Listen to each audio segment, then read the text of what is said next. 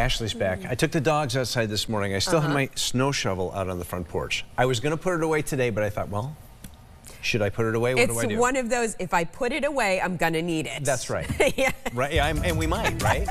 Yeah, so I'm going to ask you to leave your shovel out there so you won't need it. All right. So here's a look at what's going on for today. We have been tracking some spotty showers over the past few hours here, so it still has that damp feeling outside. But notice that most of the rain has pushed out of here, and we're just dealing with cloudy skies right now, and things should be drier as we go through this afternoon. Now, of course, the rain and the milder temperatures, not good news for ski sundown. There are a few skiers out there, and as you can see, we're not seeing much grass, so they're trying desperately again to keep the snow on these trails. But when you get temperatures like this, it's very tough. We're at 40 degrees in Hartford. It's 38 in Waterbury, 45 here in New Haven, and we're at 43 degrees in New London. So it is relatively mild outside. It may not feel that way because it is rather cloudy, but technically for this time of year, we should be in the 30s.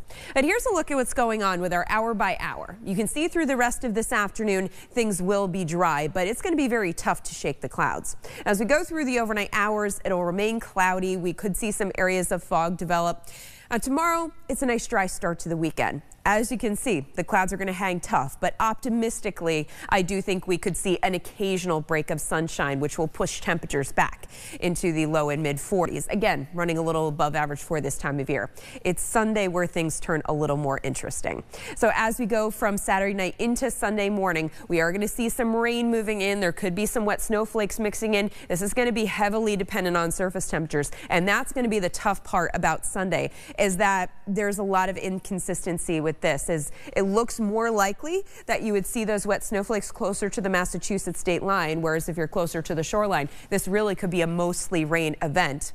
So watch as we head through the day on Sunday, that snow starts to switch over to mostly rain, maybe a little bit of sleet mixing in some of those higher elevations. But again, some of our other computer models show, okay, rain to start, maybe eventually it mixes in with some wet snowflakes as we go through Sunday night into Monday morning. So at this point, I would expect a little bit of everything from Sunday morning all the way through Monday morning. At times you're going to see raindrops, at times you're going to see some wet snowflakes mix in, and unfortunately at times, especially the farther north you are in the higher elevations, this could be a decent amount of wet snow. And that's where I would expect maybe some accumulating snow.